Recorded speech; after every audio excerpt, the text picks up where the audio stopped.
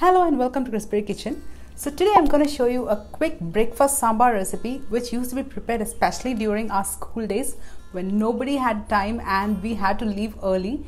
So this sambar that I'm going to show you can be prepared in just about 10 to 15 minutes, and above all it doesn't need any kind of vegetables or tamarind. However, there is no compromise on the taste. You're surely going to love it. So now you're thinking how we're going to do that, right? So shall we see how to make it? Then let's go. We have about half cup of tur dal here, washed and cleaned. To this we will be adding about half of a medium onion, sliced and added to the pressure cooker. We are not going to do any kind of saute or anything, so we'll just directly add everything. So here we have one medium tomato diced, and then we have ginger and garlic. That's one clove of garlic and a small piece of ginger.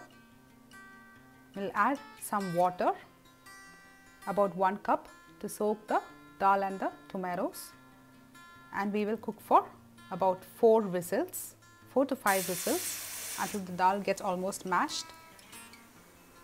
So now it's done. After opening the cooker, just mash the dal with the back of your spoon and add about 1 full teaspoon of sambar powder and a pinch of turmeric and salt. Add some more water and boil it. Just keep boiling it and mash the dal with a spoon. Now we will do the seasoning next. We will add about 2 teaspoons of sesame oil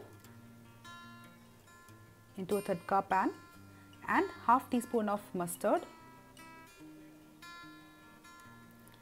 and some curry leaves and dried red chilli, just 1 dried red chilli.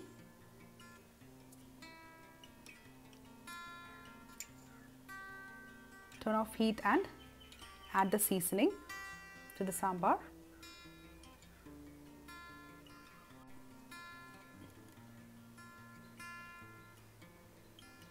Mix well and add some cilantro, that is coriander leaves.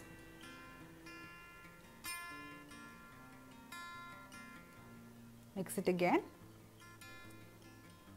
Next we will drizzle it with 1 to 2 teaspoons of ghee. Try not to skip this step because this adds taste to our sambar. Now our breakfast sambar is ready to eat. Enjoy! So hope you liked the video, and if you did, please subscribe to my channel, share the video, and thank you for watching. See you soon with more recipes like this. See you. Bye.